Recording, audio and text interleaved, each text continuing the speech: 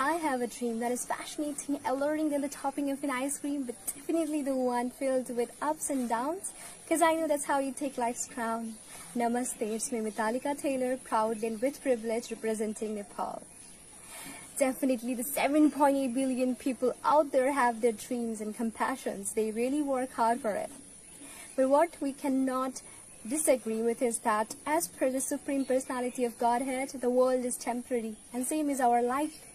We are here for a small phase and for a small lifespan. And that phase is between birth and death. Between this little phase, it depends upon you what you want to do. Dreams can be divided into two categories. The one that you do for yourself, and the next one we do for others. Actually, in this long run of life, between success, goals, career, we do forget the essence of being a human. And the essence of life, which is happiness.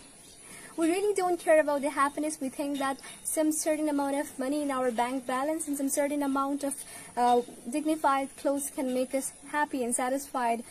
But for us, happiness doesn't need to limit in something royal and luxurious. Happiness is everywhere.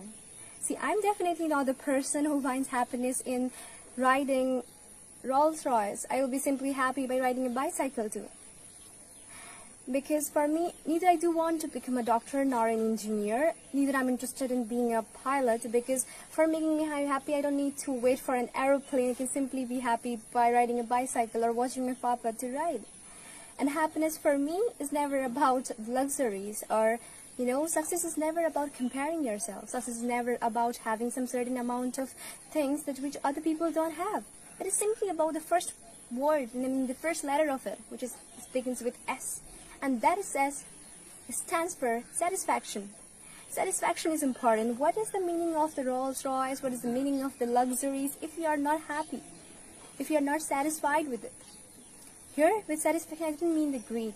I meant the internal satisfaction, that you have when you do something good for others. Just try one thing, that when you are passing by the temple, instead of giving money there, just give outside to the people. When you're passing by to your college, instead of wasting your money on something unnecessary, give it to the needy ones. I'm definitely sure that you're going to feel something different, and that will make you realize what blissfulness is. I believe that each and every person out there needs to differentiate between living a life for themselves and living a life for others. And I believe that it is nice to be important, but it is more important to be nice. At last, but not at least, what I would sum up is, I have a dream to see equality among the humans. I have a dream to see that humanity is not rare anymore. It is common. In between the people, in the world, let's spread love. Why hatredness? Let's spread brotherhood. Why fights and quarrels and chaos? Thank you.